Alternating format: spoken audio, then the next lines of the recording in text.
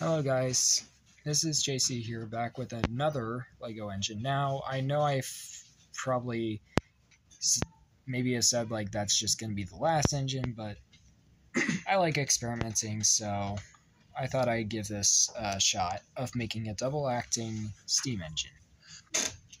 Starting off with the mechanism itself, basically I used some LEGO Technic in this build to basically have the beams kind of be able to move the piston and the crankshaft, and of course the valve as well on the other side.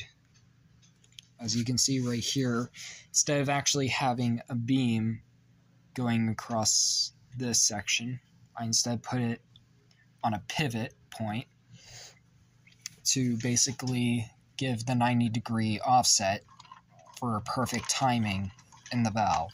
So, to show you how it all works, let's start by showing you it running.